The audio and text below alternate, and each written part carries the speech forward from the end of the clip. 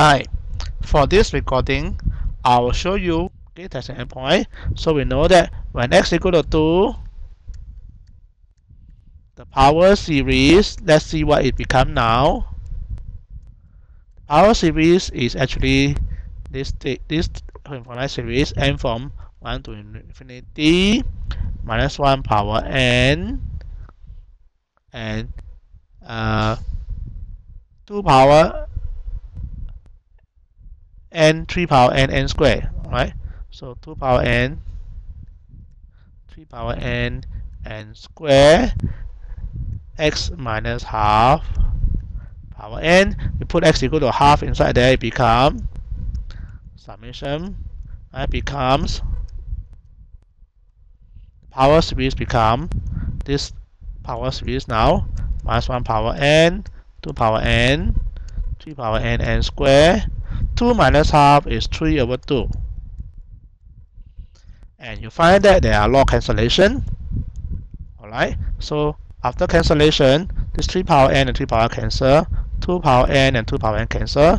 So this power series, which is in this case become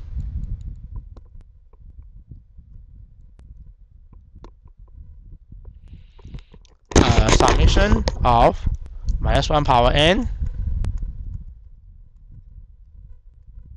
over n squared. And this is an alternating series. Therefore, we know by alternating series test, the infinite series converge. Right? By alternating test,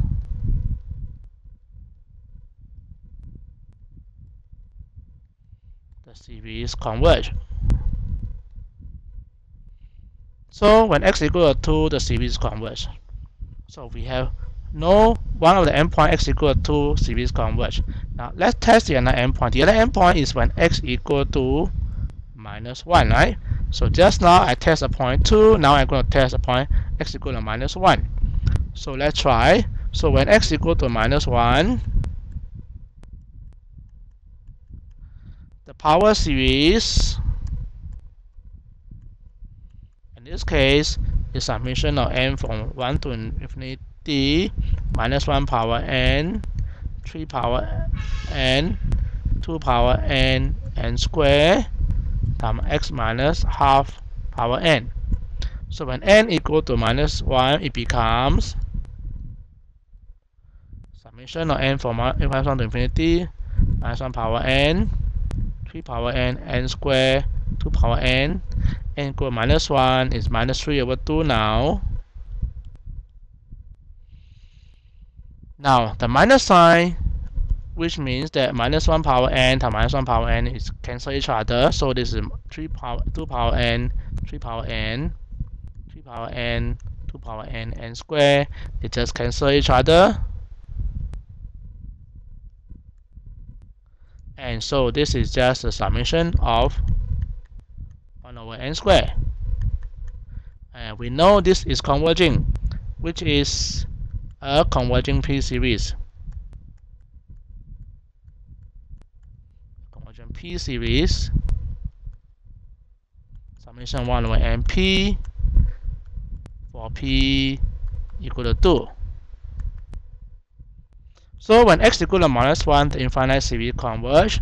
When x equal to 2, the power series also converge. So we combine together, so we know that the interval of convergence now. So combine, conclude. The interval of convergence for this power series is x including 2 and including minus 1, as we had tested that it converges from minus 1 to 2 including the endpoint. So all can write in this way, minus 1 to 2. Okay, so the center is half, in the case the radius of convergence is 3 over 2. That will be the end of this recording.